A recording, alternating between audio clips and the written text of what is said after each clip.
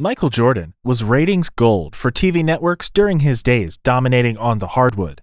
He appeared in the 4 highest-rated NBA Finals of all time, with viewership peaking at 29 million per game in 1998. When he left the Chicago Bulls for good in his second retirement, Finals viewership plunged 45%.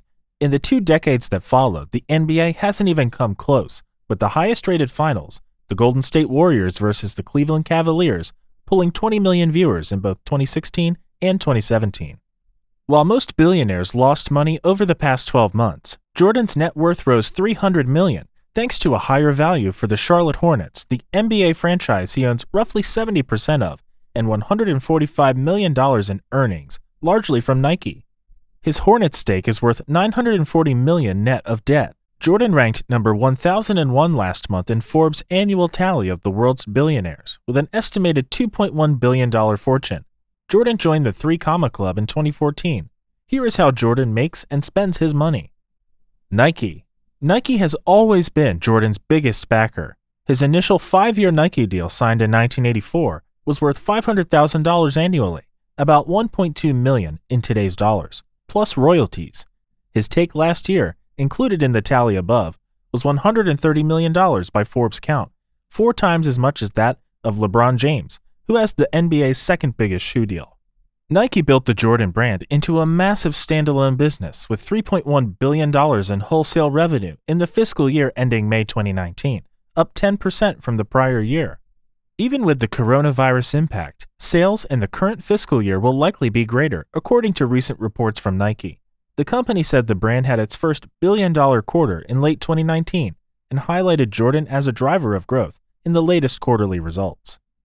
Nike released the Air Jordan 34 basketball shoe in September. Nike's share of the U.S. basketball performance shoe market, which includes the Jordan brand, was 86% in 2019, according to market research firm NPD. It has a 96% share of the broader lifestyle basketball category. Hornets. Jordan expected to return to his role as an executive and owner of the Washington Wizards basketball team when he retired for good in 2003, but was forced out by then Wizards owner Abe Pollin. 3 years later, he was back, buying a minority stake in the Charlotte Bobcats, whom have since been renamed the Hornets. He took majority control of the team in 2010 in a deal valued at $175 million that was largely funded with debt. He eventually raised his stake to 90%. His investment was just in time for an explosion in team values triggered by 3 major events: a new collective bargaining agreement that cut players' share of revenue to 50% in 2011 from 57%, the Ballmer bump, which came after former Microsoft CEO Steve Ballmer paid $2 billion in 2014 for the Los Angeles Clippers, and a new NBA TV deal with ESPN and TNT that tripled the value of the previous pact. Jordan cashed in some of his Hornets equity in September when he agreed to sell roughly 20% in the team at a $1.5 billion valuation to New York-based hedge fund managers Gabe Plotkin and Daniel Sunheim. Chicago Bulls. Not only does MJ have the Midas touch when it comes to his own bank account, but his magic has also helped others build their own billion-dollar fortunes.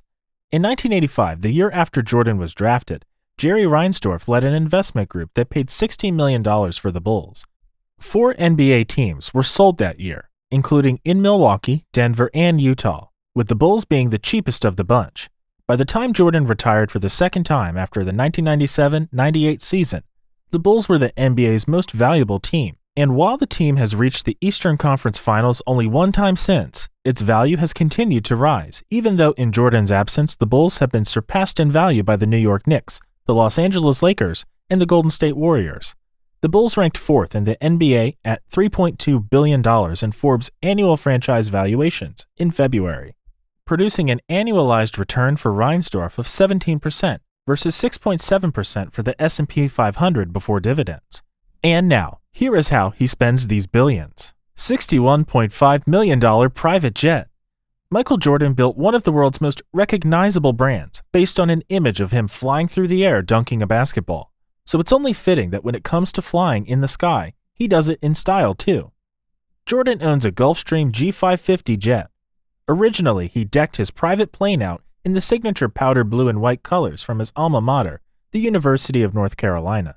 However, in 2017, He gave it a facelift in fitting MJ fashion.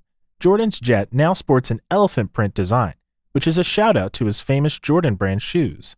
The Gulfstream G550 jet cost $61.5 million. Of course, with Jordan's custom design, you can be sure that the price tag probably went up a bit. Number 1. Real estate. Like so many others with a sky-high net worth, Michael Jordan owns a fair amount of property. His primary residence is an opulent 26,000 square foot mansion in Jupiter, Florida. Located within the exclusive Bears Club community, i.e. a golf lover's paradise, established by Jack Nicklaus and his wife. The mansion hosts 11 bedrooms and sits on 3 acres of land. Jordan purchased it for $4.8 million in 2011 and spent over $7.5 million on additional construction and renovation. Then, we have the mansion he still owns in Chicago's Highland Park, which he famously built from scratch and decked out with all sorts of goodies. It's been sitting on the market for 6 years and is currently for sale at a drastically reduced price of $14.8 million. Maybe he should have cut back on all those personal touches. Number 2. Transportation. As you can probably guess, Jordan spares no expense when it comes to getting from point A to point B. First up is his private jet, a Gulfstream G550. He's also known to charter a 230-foot yacht called Mr. Terrible, which hosts 8 cabins and a full-size basketball court, among other things. That's not to mention the 80-foot Viking Yacht Company fishing boat he keeps in his marina. Throughout his life, Jordan has purchased no shortage of exceptional cars. Some standouts include an Aston Martin DB9 Volante, Mercedes-Benz SLR McLaren 722 Edition, Porsche 911, Range Rover, Ferrari 599 GTB Fiorano, and many others. As amazing as those cars may be, we do wonder if he had a hard time fitting inside that Porsche 911. Number 3. Philanthropy. With big money comes big responsibility, and Jordan has stepped up his philanthropic efforts in recent years. Recipients have included various charities across Chicago, Hurricane Florence relief efforts, the NAACP Legal Defense Fund, the Institute for Community Police Relations, American Red Cross, Make-A-Wish, Friends of the Children, and more.